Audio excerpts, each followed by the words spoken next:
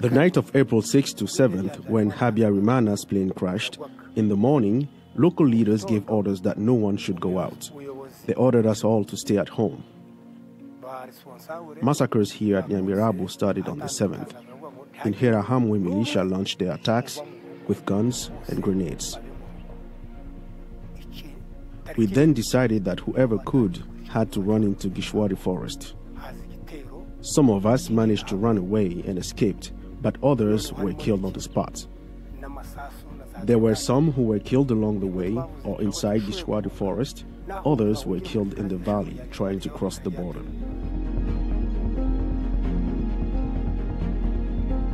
The first reason is that they remind me friends of my generation and classmates, some of whom were killed in my presence, others were killed elsewhere that I do not know. The other reason is that some members of my family too were killed in that first attack on the 7th. Though I was running, I saw how they killed them.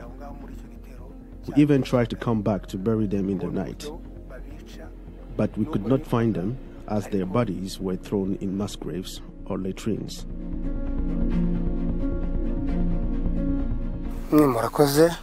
Since 1994, after the genocide, I encountered many problems. I was in distress every day when I thought about relatives or neighbors that we lost. I had a family of 8 people, but none of them survived except me and my sister that you see sitting here. My children are in school. They are in their final year now.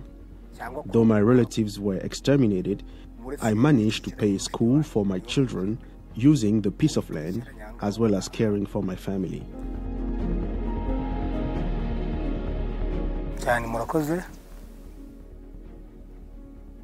I forgave someone, the one who took part in hunting me. I forgave him and we have reconciled. He's now a friend of mine and pays me visits. Here in Kanzenze, we have achieved unity and reconciliation, and all Gachacha court's cases were completed.